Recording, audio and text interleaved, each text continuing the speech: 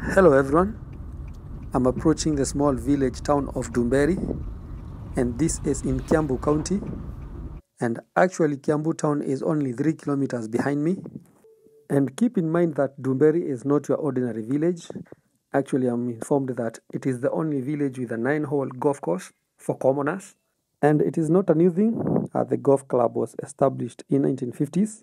The club has established the career of many prominent people, including one Mugithi, who is the former Attorney General of the Republic of Kenya, and one John Michuki, who used to play here when they were brokies. I'll be telling you more about that later. I will also be showing you a rich man empire, one famous Jenga Karume, whose estate we'll be visiting later in the video, as it is only around the corner. But before then, let me take this opportunity to welcome you to our YouTube channel, Village to Town, a channel that is dedicated to continue showcasing beautiful villages, towns, and cities across the continent of Africa. If you are new to the channel or you have not yet subscribed, kindly show some love by subscribing. Now back to our video, and I understand that the town has really developed, but I want to kickstart by sampling the old town, where everything started. And as you can see, I'm in the middle of the old town, which is easy to identify, especially with the structure of the buildings. Of course, they have seen better days, and as I can see, business is really thriving. And I can see one Jubilee Butchery. Well, I'm sure it is named after a local political party, which used to be one of the biggest in the country a few years ago, before things went haywire. Well, that's a story for another day. Despite the town being full of activities, internal roads are in pathetic condition, and I'm sure the buck stopped with the county government. So, Mr. Governor, there's some work to do here, although we can understand it is the rainy season. I'm also told that the old shopping center had a back street, and so let's check it out before we hit the road and see the surrounding areas. But so far so good. I'm quite impressed. The small town is full of life. There are businesses all over, although it is not quite appealing in terms of organization and planning, but it's somehow understandable. Don't forget that this is a developing country, and most people are low-income earners, and most people in urban centers such as Ndumberi strive to look for smaller spaces, including squeezing themselves on roadsides just to earn a living. Well, there is no much activities in the back streets. Most shops are closed. I don't know whether they are vacant stalls or most business owners did not show up for work, despite being on a weekday. Actually, it is on a Friday, 29th March 2024, and the sun is out here in Ndumberi. It's a beautiful day, although it might be affecting the quality of our shots, but we don't complain. It's just for a few seconds before we strike another angle, and we have just maneuvered back to the old shopping center. And although new story structures are coming up in the background, I'm sure this is where everything started, and I'm also sure that old-timers made great memories here, if only structures could tell stories. You can see the setup is still for the old shopping centers. In fact, I feel like I'm walking around somewhere deep in rural Kenya, in a small town. And don't forget that we are in the suburbs of Kiambu town, which is only 16.6 kilometers from Nairobi city center. And the fact that the small town has maintained the old ambience, it's quite fascinating. But don't get it twisted. The town has really developed along the road, and we'll be hitting there soon. Let's first get back to the main road, which is the famous Kiambu Road. And remember, the small town is on a crossroad. It is at this point where you decide whether you want to go to Limuru town or Githunguri town. If I turn right, I'll be going back to Kiambu town, maximum a 3-minute journey. And if I go straight, I'll be going to Githunguri town, which is only 17 kilometers from here, or a 30-minute drive. But I have decided to go northward toward Limuru town, which is only 27 kilometers away, just to sample the town and see how it is developing. And it is evident this is not a sleepy village. Administratively, Ndumberi is a ward, which is home to some of the popular villages around Kiambu town, such as Ngegu, Kangoya, and Torito, which we visited in one of our last videos. Well, those are a bunch of funny names, especially to someone from outside the region. Well, it seems like the town has not developed far from the epicenter, and I want to turn around so that we can have a better view of the town and also sample the residential area. We want to see how the people live behind the town. I'm also eager to see the social amenities in the area, especially schools, and so stick around. I'm also reminded that Ndumberi village has produced a lot of prominent people, and one of them is Githu. He is a law professor, and he served as the Kenya Attorney General from 2011 to 2018. Another popular individual from Ndumberi ward is Wanshirwa GP. She is a sensational new school gospel artist who is known for her strong stage presence and dance moves. There is another artist by the name Betty Bayo, who is also a gospel artist.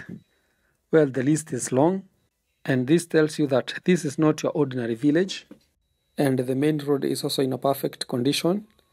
Remember I told you this is Kiambu Road, which extends from Thika Superhighway around Muthaiga roundabout all the way to Limuru town. I am actually looking for a road that will take me to the residential area deep in the village, and I have just spotted one on my right, which is actually tarmacked. There is not much in this side of the town, but by the look of things, we are likely to turn from a town mode to a village mode real quick. And as you can see, the ambience is changing. And remember, the town center is only a few meters from here. But I have spotted beautiful residential houses. Well, I have to give the village that one. Well, things are changing very fast, and the road is not that nice. Although it is tarmacked, there are potholes all over. Or maybe it is only this section, which seems like it is a ditch, and there are no visible water trenches on the sides. Probably a shoddy work by the contractor, but I'm just a lone traveler and not an engineer by profession, so let me leave that. But I'm loving the lush green, the village ambience.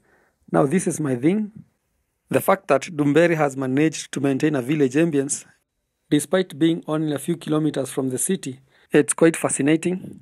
And it seems like there are no many rental apartments in this side of the town. So it seems like if you want to live in these sides, you have to own land. And a quick search on the prices of land in this area on the internet seems like the commodity is quite expensive. For instance, I saw a residential plot measuring 50 by 100 going for 4.5 million Kenya shilling, and another one going for 4.2 million Kenya shillings. Well, that is quite expensive considering the size. But going with the economic principle of demand and supply, the high prices tells you that the area is in high demand. Well, I have just spotted a school on my left, and I will check it out, see what kind of a school it is. The village ambience seems to be conducive for learning, but that's a matter of taste. Some people prefer learning in an urban environment.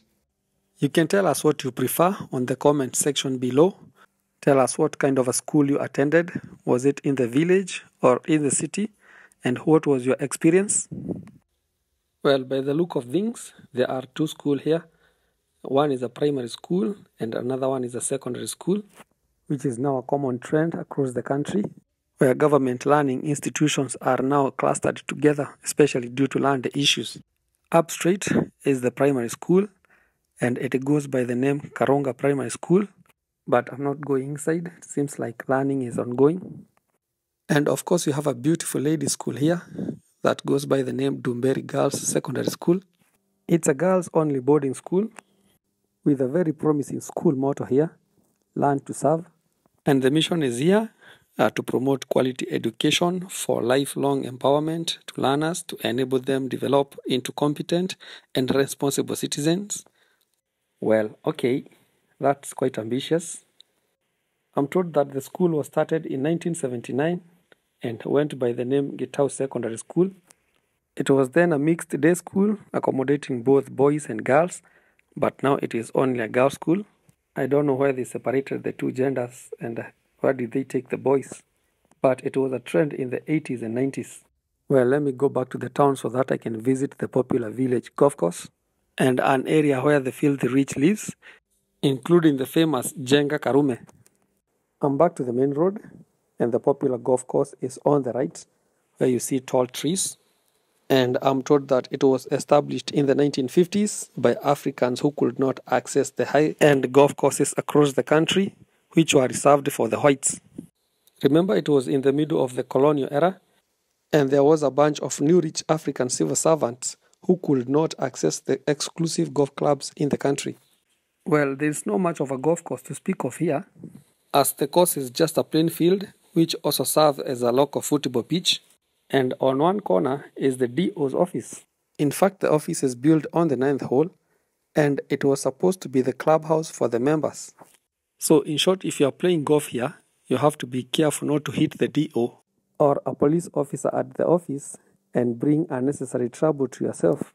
However, the golf club is still functioning and it is still considered as the most affordable, as its membership fee is still the lowest in the country and has a little over 100 members. And so if you are just a normal Kenyan, have no old money, and you would like to bowl and play the rich man game, just head over to Ndumberi village. But I will give you a piece of advice as you enjoy the rich man's game. Please be careful, as playing here is like throwing the proverbial stone at the police station, a risky offense that will bring you more trouble than enjoyment. Apart from that, it is good to note that prominent golfers such as Josephat Karanja, who was a former vice president, and Duncan Degwa, who was a former governor of the central bank, started here. Enough with the golfing shenanigans, and I'm cruising smoothly along the Kiambu road. Actually, I'm only a few meters from Ndumberi, heading to Limuru, and as you can see, the environment has changed drastically, and we are now flanked by coffee plantations on both sides of the road.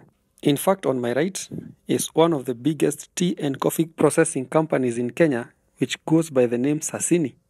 This tells you that we are in the rich man's paradise, as there are only large-scale farmers. One of these farmers was the prominent Njenga Karume, a man who became very popular across the country after amassing a crazy amount of wealth without having the formal education. This was well captured in his book, which went by the title From Charcoal to Gold, where the old-timer explained how he got the wealth, including a vast estate that I'll show you very soon. His beautiful mansion is also around the corner, and I'm rushing to see a school that I'm told is named after him. I'm also told that the guy served as the area MP for many years, which explains why there are a lot of institutions bearing his name.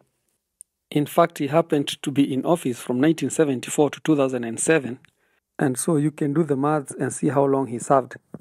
In fact, if you are an old-timer like myself, you would remember that he served as the Minister for Defense in the Kibaki government. Unfortunately, the legend died almost 12 years ago, leaving his vast estate to his children, and I'm told there are a bunch of cases against the will. Well, that's family politics for you. And here is the learning institution bearing his name. It's a primary school, and it goes by the name Njenga Karume Comprehensive School. Of course, as you can see, learning is ongoing. The school is open. And one thing that I have noted today is that primary schools in the area always keeps their gates open, while secondary schools are always closed. Well, I don't know the motivation behind that, but if you are an educationist or a teacher, you can tell us on the comment section below. Well, there is a secondary school on my right, which is right behind the primary school, and my theory still persists. The gate is closed. We are now approaching Shianda Estate, which is on my left, and it was owned by one Njenga Karume, the deceased, and it is still part of his vast estate, which is probably run by his children. I'm not sure about that. It is a tea estate. You can see the name. It is one of the biggest employers to the people of Ndumberi, alongside Sasini, and the fact that the estate has survived this far after his death, it's quite commendable, since there is a rich man curse, especially here in Africa, where immense wealth is lost after one's death, probably resulting from internal wars among family members, fighting for who get what and who manage what, and in the process, the wealth dies along the owner. I feel like the trees are very beautiful alongside the tea plantations, although the sun is shining hard and reflecting on the windscreen.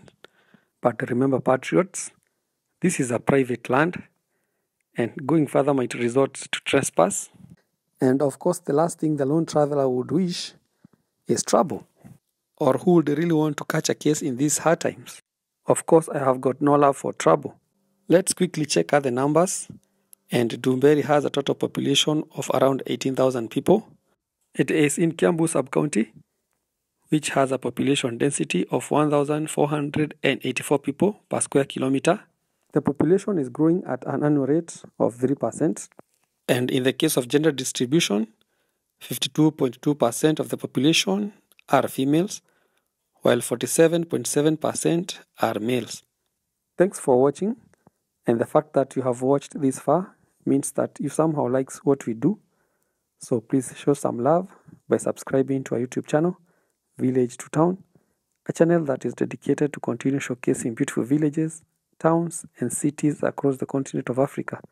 Like the video so that it can be recommended to as many people as possible, and smash the notification bell so that every time we post, you'll be among the first few people to be notified. Thank you.